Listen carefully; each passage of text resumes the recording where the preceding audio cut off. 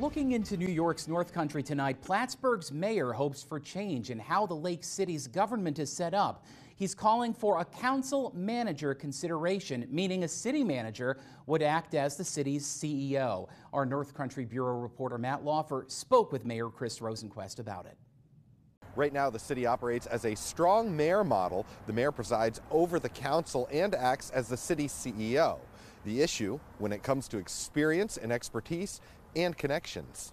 But to then have to make a major adjustment every 4 years when you have a new mayor, potentially a new mayor coming in, that may not have that same experience, that may not be able to maintain that continuity of the plans that have been created over the last several years, that's certainly something that is concerning, not just for me, but for a lot of people who keep asking this question: why doesn't the city consider a city manager form of government? In a council manager model, the city would hire a manager to handle the CEO functions, a change Rosenquist says could be beneficial. I think that it would be an appropriate form of government for our community and for our municipality, having experience what it does take to sit in the mayor's seat and act as the chief executive officer of this $67 million organization. The idea is not new.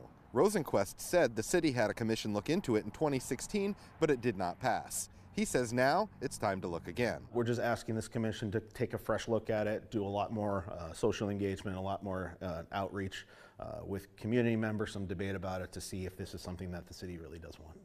The commission is expected to start their work in January. It'll be a few months before they present the city with their research and findings and a recommendation on how to proceed. In Plattsburgh, Matt Laufer, ABC 22 News.